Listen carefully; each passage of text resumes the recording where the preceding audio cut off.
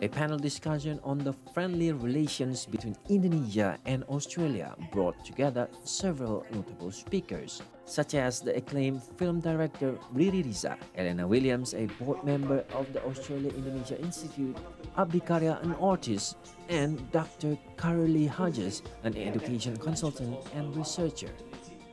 During the discussion, the focus was on the strong bond between Indonesians and Australians, including the intertwining historical stories, such as the trading relationship between the people of Makassar and Yolngu.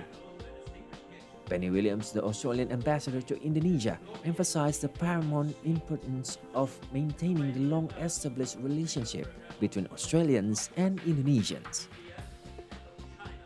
Ada banyak orang Aborigine Yolngu, orang Yolngu yang bercerita tentang sejarah itu, dan ada banyak sekarang ada orang anggota parlimen dari sana, anggota parlimen yang sudah seperti tahun yang lalu wakil menteri dari Australia berkunjung ke Makassar. Yang penting tentang hubungan itu adalah waktu Perdana Menteri Albanese datang untuk pertama kali 15 hari sesudah dilantik.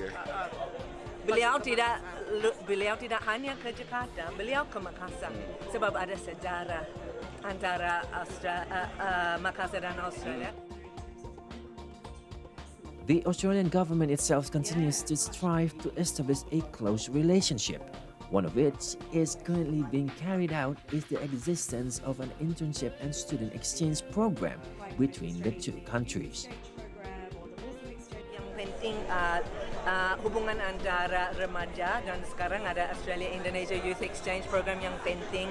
Ada beberapa universitas Australia yang akan bangun di sini. Ada Australian-Indonesia Muslim Exchange Program.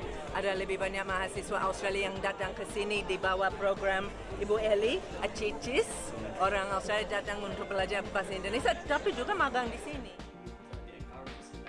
This panel discussion is an agenda of the 20th Ubud Writers and Readers Festival, which takes place in Ubud, Bali, as well as to celebrate Australia-Indonesia literature. Today contributor reporting from Denpasar, Bali.